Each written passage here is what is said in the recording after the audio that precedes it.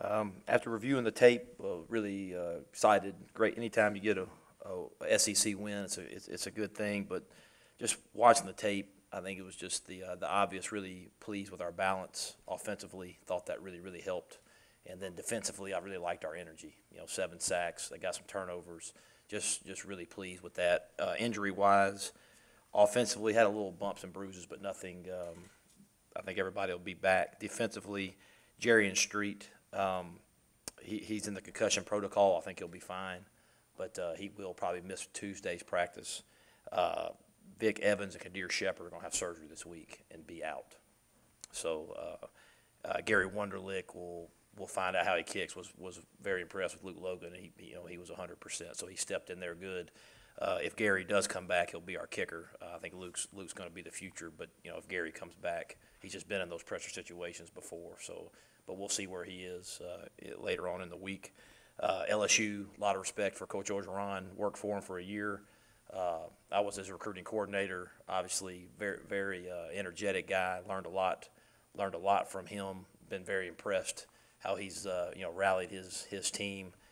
Very impressive. Their last 2 wins on third down. Auburn was 3 of 14, and Florida was 2 of 9. So they've done a good job getting off the field defensively. That's kind of been the difference in their wins. And then offense, they give you a lot of schematic problems with their shifts and their motions, trying to out-leverage you and out-flank you. They got good players, so definitely going to be a exciting atmosphere in Vaught Hemingway on Saturday. And we really, that home field advantage was huge for us this Saturday. I mean, our players feed off our crowd, and excited to have another home SEC game. All right, raise your hand if you have a question and bring the microphone to you. Who wants to go first, question-wise? Matt, you said last week was a swing game for you guys. What does that make this week? Again, it's the next game, and it's an SEC game. It's against LSU, and it's a big game because it's the next game. And I think our challenge is to carry on the momentum of our last 6 quarters into the next game. But the challenge after a win is not let a win mask some of the mistakes you made. Continue to get better week in, week out. Don't think everything is the way it needs to be. There's still a lot of improvements we need to make offensively and defensively, and I think that's important. Is not let a win mask those things, to continue to get better. I think the teams that finish strong down the stretch are the teams that continue to improve. And I think we need to be 1 game better next week. And I think that's what it means.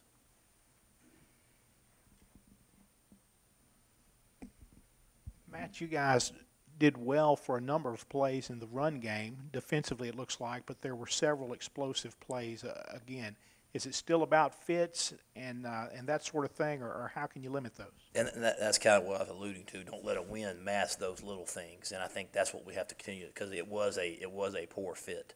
It wasn't necessarily getting beat physically. It's just fitting the right spots consistently. And I think that's the challenge for a young team or for an inexperienced team, is to be consistent, because I think you saw us do it right more, and that's where you get a win. I don't think you're ever going to be perfect, but I think the more you can do things the right way, the more offensively we can get the ball to the right spot and get it out of our hand, the more defensively we can have the guys in the right spot and the right gap, the more we'll be successful. And I think we just got to keep coming. We were 1 game better, and now next week we got to be another game better, and then continue to play with the energy. Because what happens is, if you play with energy and people run to the ball, you can overcome some mistakes, and I think that's huge.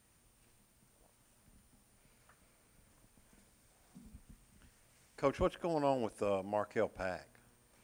Just he's got a knee injury, and pre-game of Auburn, he kind of tweaked it. He just didn't feel right, and he just hasn't felt right, and he's got just an ongoing knee injury, and I think it's kind of week to week, and I'm hoping he can give us some snaps, this season, because he has some experience. He's played in big games, and I'm just hoping that his knee will come around.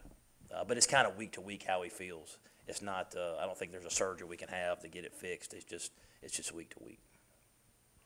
Coach, we saw a big improvement with the offensive line starting with the Auburn game. What caused that? Communications? We're not seeing free guys run in it anymore.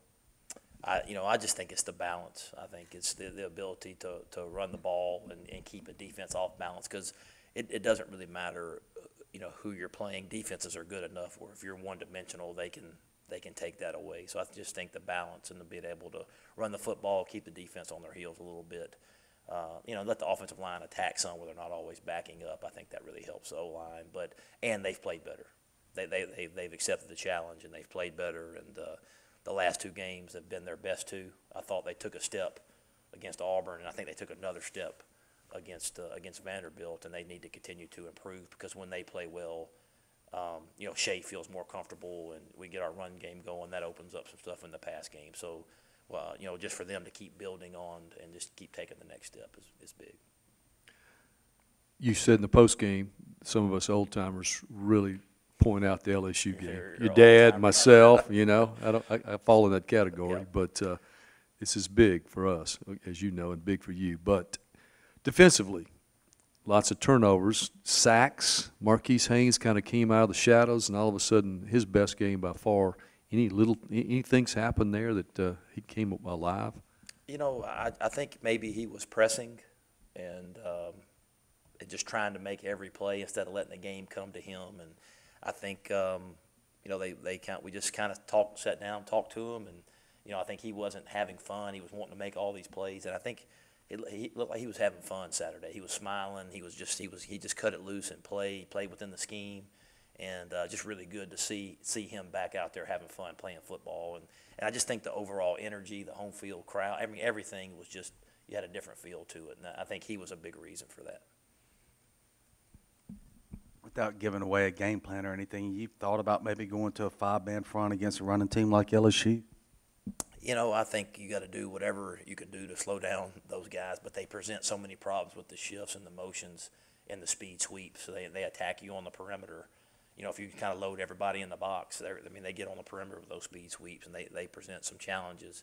So I think it'll be big for us to have a sound, solid game plan where we're not doing a whole bunch of moving around because they do so much motion and shifting that they give you some issues. We'll take questions up top. Coach Luke, since LSU lost to Troy, they've had 2 huge wins against Florida and Auburn. But what has impressed you the most about them overall as a team? Well, I think any time that somebody gets written off and you can bounce back, I think that's really, really special. That's a tribute to Coach Orgeron for him to rally his team. And the glaring thing that stands out to me is just their third down production on defense. Getting people off the field. Auburn 3 of 14, Florida 2 of 9.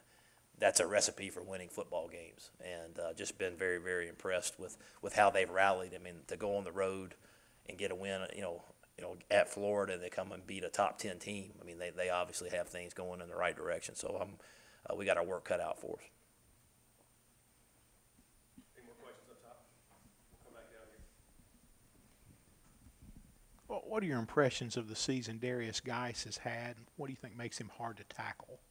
I just think he's a good back. We've seen him before. He is a very, very talented back, and they attack you outside on the perimeter with these speed sweeps, so your safeties have to be there, and your linebackers have to see all the eye candy. Then you have a talented back like him and a physical offensive line. So I just think their scheme and the way they attack you is tough, and then he's obviously a great back. So I think we're going to have to do a great job of trying to tackle him because one-on-one he's going to win that matchup an awful lot. So we're going to have to get a bunch of people to the ball.